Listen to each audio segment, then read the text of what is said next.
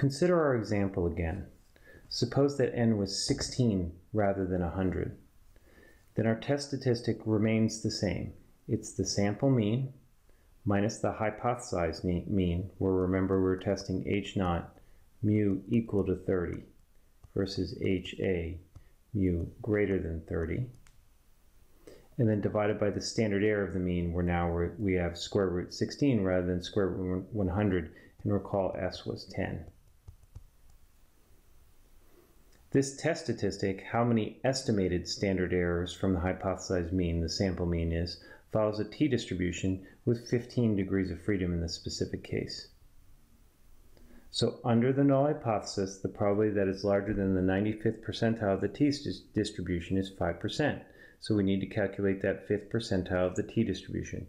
This can be done with qt, 0.95, and 15 degrees of freedom, which works out to be 1.7531. Our test statistic, if we actually plug in the 10 and our x bar of 32, works out to be 0.8. And so we're failing to reject because 0.8 is smaller than 1.75. Let's also go through a two-sided test. Suppose that we wanted to reject the null hypothesis if in fact the mean was too large or too small. This doesn't make a lot of sense in our specific scientific setting because we were specifically interested in whether or not this particular population of obese subjects had a respiratory disturbance index larger than 30, our reference value. However, it's often the case that in scientific settings, a two-sided test is demanded regardless of whether or not it makes scientific sense. So it's important to understand how to do two-sided tests and the fact that there are some instances where you are mandated to do a two-sided test even though it doesn't necessarily make that much sense to consider the other side. So we want to reject, in this case, if we were to do a two-sided test, we want to reject whether or not mu is different from 30. So in other words, we'll reject if our test statistic is either too large or too small. In this case, because our test statistic is positive, we only need to consider the large side.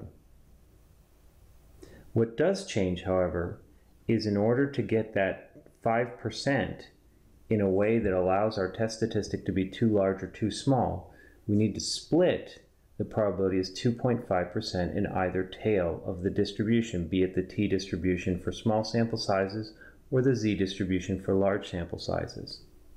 So now instead of qt at 0.95, we're going to do qt at 0.975, again with 15 degrees of freedom. And so we want to reject if our test statistic is larger than this, right? So let me draw an example of our t-distribution. This will be the point qt 0.975 with 15 degrees of freedom. There would be 2.5% in that tail.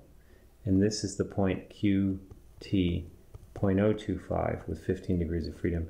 And that's 2.5% in that tail.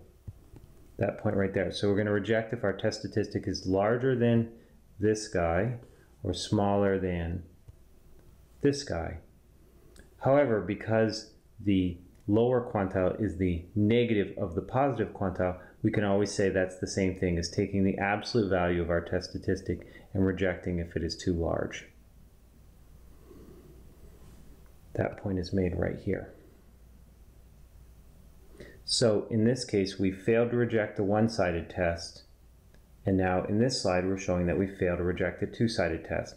However, I think you'll have probably already noticed that because we've moved further out into the tails of the t-distribution with our rejection region, that if you fail to reject the one-sided test, then you will also have failed to reject the two-sided test. Usually we don't calculate the rejection region and perform the hypothesis test in the formal manner in which we've gone through in the slides by hand. Instead, we usually pass the data to a function like Ttest, and it outputs all the relevant statistics for us to understand what's going on with the test. What's interesting is we already know how to do this because we've used Ttest in order to perform confidence intervals. We just haven't gone through the output to understand what it's doing for a test. Let's look at, in the using R package, the data father.son. And we'd like to test whether the population of son's height was equivalent to the population mean of father's heights. Now, the observations here were paired. It was one son's measurement to one father's measurement, and so on. So it's, in this case, we're going to take the difference, and we want to test whether the difference in the heights is 0 or it's non-zero. You do that with Ttest, and you can either pass the difference directly to the function Ttest, or you could pass it the two vectors and then add the argument paired equals true. It gives you your t statistic right here, 11.79. It gives you your degrees of freedom right here, 1,077. So we had exactly 1,078 pairs that we took the difference of. Now 11 is a quite large t statistic, so we reject the null hypothesis in this case.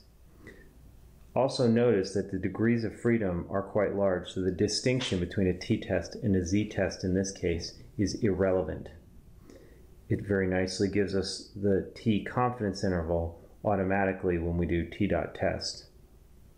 It's useful almost always to look at the confidence interval in addition to the output of the test, simply because the confidence interval bridges this gap between statistical significance and practical significance quite nicely.